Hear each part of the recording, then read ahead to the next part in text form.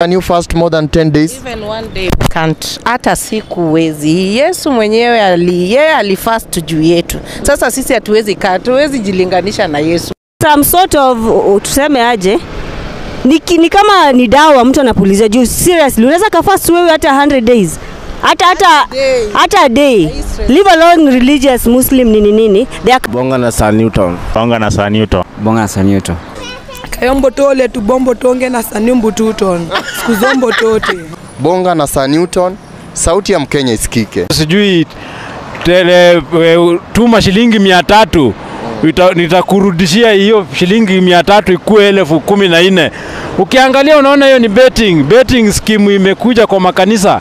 Sasa watu badala wahubiri ile injili ya kupeleka mtu mbinguni imekuwa ni utapeli na kutafuta pesa. Hiyo ndio imekuwa kesi ya Mackenzie, nayo ni kubwa sana. Kulingana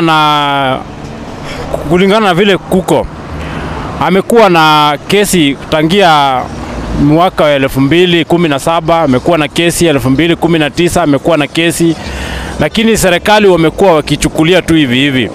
Kwa wakati huu wanafaa waichukulie kiundani, hastahili kuachiliwa. Lakini kwa upande mwingine kama Pastor Ezekiel wangefanya uchunguzi ionekane kama kweli kuna jambo ama kama hakuna, lakini sioni kama yake ni kubwa sana vile kama ya Mackenzie. Hii yake kwa sababu nimeona hata huko kwake kukiangaliwa nini, sioni kama kuna labda kama kuna politics zimeingizwa ndani. You never know. Or it can be rivalry against the pastor. Discussing my churches, it's all about business. And Ezekiel, is successful. It's just like politics. Hauwezi jua, but with analysis Wakenya tu watakuja kujua nini inaendelea. Na tuliona alikuwa na force wa Kenyans wa fast sijui for more than 100 days. Wewe kivyako can you fast more than 10 days? Even one day we can't. Hata siku wezi. Yesu mwenyewe alifast juu yetu. Sasa sisi hatuwezi jilinganisha na Yesu. Some sort of tuseme aje ni kama ni dawa mtu anapulizia juu. Seriously unaweza kafast wewe hata 100 days. Hata a day. Leave alone religious Muslim nini. It's just a couple of hours alafu unakula. Lakini hii yao ya 100 days mtu anatoka kama anakaa sijui aje.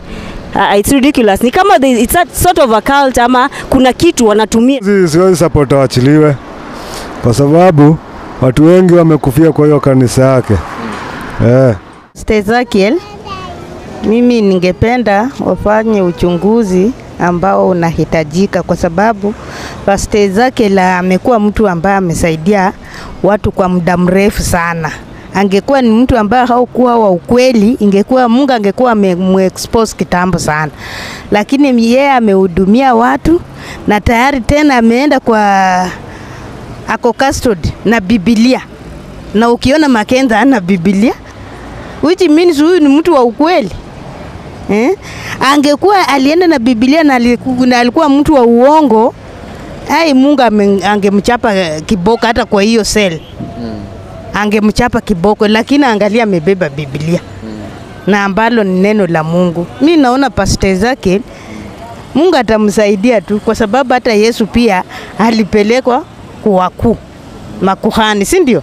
Akashinda vita. Alikuwa na uwezo wa kuongea na kujikana, lakini hakujikana. Yeye alinyamaza tu. Na Mungu akamtetea. Pia Pastor Ezekiel atatetewa tu na Pius Muiru.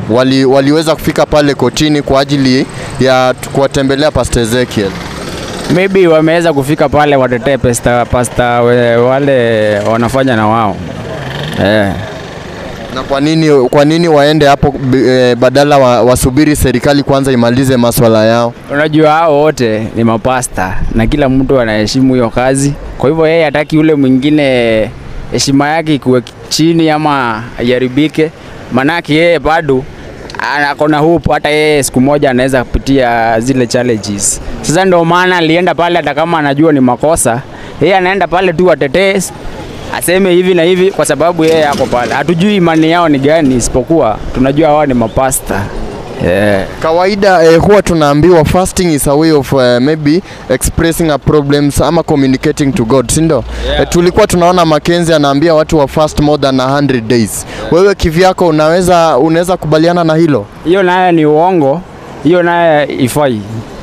hata kamwe.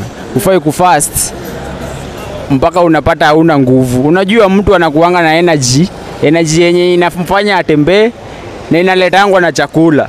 Kama hauna energy hata huwezi omba, hauwezi ongea na Mungu, na Mungu anajuanga yeye ni potential. Yeye ndo alianzisha hiyo energy. Kwa hivyo wewe uko na potential yako. Kama una energy hautafanya shughuli za Mungu. Hiyo nayo ilikuwa ni makosa. Na wewe, do you support fasting more than 100 days?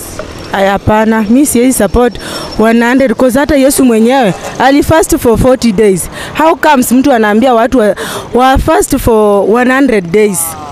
Hapo sikubaliani. Sikubaliani kabisa juu mtu mwenye ako tu na akili tu timamu vizuri haezi fast hapo. Mungu mwenyewe Yesu Kristo aliyekufa msalabani, alikufa akakuja akatusaidia sisi ama kutuokoa sisi. Yeye alifast for 40 days peke yake na hakuna mwenye anaweza jaribu hata ufanya aje. Hiyo ni kuwa watu. Hiyo ni uwaji. Na wewe kivyako una support labda kuachiliwa kwa Pastor Mackenzie na Ezekiel? Mimi Ezekiel naye mimi nataka aachiliwe kwa sababu yeye ni mtumishi wa Mungu. Kabisa yeye ni mtumishi wa Mungu. Mimi na support aachiliwe. Hapa kwa Pastor Mackenzie bado, lakini kwa Ezekiel mimi naunga mkono na nahitaji atolewe. Na wewe bro? Mimi kulingana na vile naweza sema, hao watu wote wako na makosa kwa sababu don't expect ati unaambia mtu a fast 100 days. Hence wewe mwenyewe huwezi fast, lakini unaambia wengine. Si fast kwanza uwaonyeshe mimi nilifast kwanza hiyo 100 days. Ndio sasa na mimi nikubali kukufuata. Because I don't expect unaniambia ni fast nikufe. Hao watu wanafaa kuchukuliwa hatua. Na